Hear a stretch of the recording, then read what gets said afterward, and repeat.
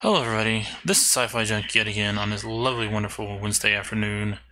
And I most likely will not be able to stream today, but I wanted to go ahead and make a video at the very least to try to keep things rolling on having something to you guys, Monday through Friday, like I try to every week, if I can. If not, well, then those are the days that you don't get anything. But anyway, this video, I want to talk more on lines of Wetumka, the very place that I live at. If you've actually watched any news here in Oklahoma, if you're in Oklahoma, then you'll know that the police here conveniently just thought it would be a good idea to quit if the new people that have been, elected into office, happens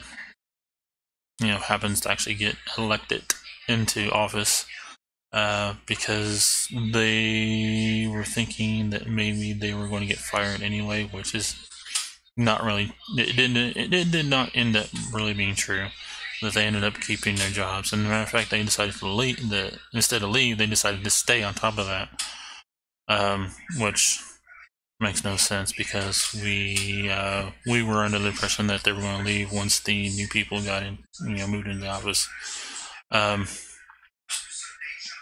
that just didn't really happen. But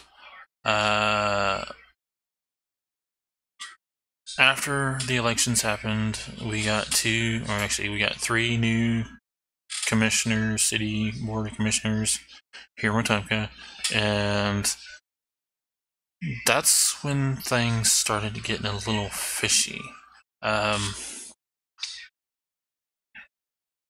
Which you guys, if you haven't kept up, the whole thing was people were getting they were getting investigated, actually people were getting investigated by FBI and CIA and NSA and all this other stuff about allegations that were made from one person to the other about whatever was said, whatever they've done, and for threats and a number of other issues.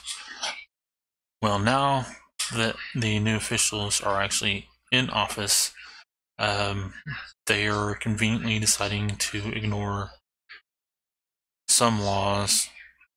Now, I don't know how long they plan on ignoring some of the laws that they're ignoring, but come to find out that the old people in the offices were actually ignoring the laws to begin with by accepting partial payments and a number of other things because it was not because the principalities or whatever whatever's going on with the local government here. Matter of fact, I've had first-hand experience of trying to pay my electric bill just to be told that, no, you can't pay it because it's a partial payment and that's against the law. And then on top of that, they didn't have any records of the previous payment that I've actually made. Now, while trying to sort that out, actually waiting for them to decide if they want to record the payment after me having to go to the bank to prove that I actually made a payment, that actually came from our bank account into their stuff. I started overhearing I think it's, one county commissioner, or no, not county commissioner, the city commissioners. Two of them talking back and forth, or maybe it was the mayor and the commissioner. But the point is that they were talking about what was actually written in some sort of paper somewhere about what was written about them in one form or another. And what I overheard is that the city manager and a number of other people that were elected into the office before them were making adjustments and everything to make it look like that there was nothing wrong financially with the city of Wetumka. And during the time of that conversation, they were actually that I think it was either commissioner or mayor or whoever it was talking to some other lady in the office and said that about a memo needing 3 signatures, and they only had one, and they knew that within their principalities they needed 3, but they were going to send it off with 1 anyway, and due to the fact that that was going to happen, they were breaking their own laws. So it kind of makes me wonder right now how the city of Wetumka can honestly want how they can actually want the people to trust them to to help to trust them to govern this city when they are willing to break their own laws without figuring out how to fix the problem to make it where they're within the laws. In fact, we don't even remember even getting a lovely bill for our current electric. Our current electric bill is like non-existent. It does not exist, and there are people here in Wetumka that are being told they're not even in the system, and then when they get stuck, when they get put back into the system or actually being found in one form or another, their bill is so high that it is like they were running the entire city out of their home, potentially. Now, electric here in Wetumka for us usually goes anywhere from 100 and I think the lowest we had it was $125. At one point, that was the lowest. That's not normally the lowest, but that's at one point was the lowest.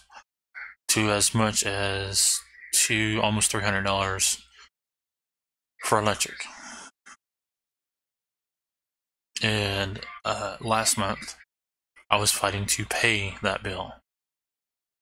Now, if I understand the federal laws at the federal level, that if anybody refuses payment, because in reality, we weren't paying a partial payment. We were catching up from to pay the rest of the bill off. And if I understand laws at the federal level, if the bill cannot be paid with legal tender, then it is considered paid in full. Now, granted, I might be wrong. You guys can go ahead and put in the comments section that I'm a total complete dumbass.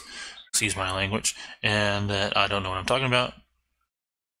Well, it's kind of true. I really don't know if that's still true or not, but that's what I've read somewhere.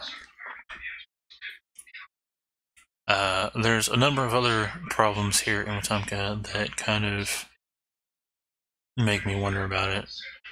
But those are the main issues. The fact that they are willing to break their own laws. The new politicians break their own laws to make things easier for them, just so they could just do whatever, is beyond me. And now I have been considering being a commissioner for this housing authority, but after repeatedly seeing how the city, in one form or another, don't even follow its own laws, it kind of makes me wonder if I should even be a commissioner for the lovely housing authority, which is the lovely, this unit is one of the lovely units of the housing authority, and it's just, it's bad enough the housing authority in HUD wants us out because they don't want to deal with this anymore, in one form or another. But to have the city break their own laws is kind of just making me not. I still want to go ahead and try to do it and see if they'll even accept me or give me the position of Board of Commissioners here in the Wetumka Housing Authority. But it kind of makes me not want to do it all at the same time because of the Wetumka City Board of Commissioners don't want to follow their own laws. And that includes, the mayor. The mayor is actually on the board. So it's kind of it just doesn't feel right that, you know, some of us that actually try to follow the laws, to follow the rules, get more shafted than the people that make the laws that conveniently decide to not even follow them because it's not convenient, it's an inconvenience for them.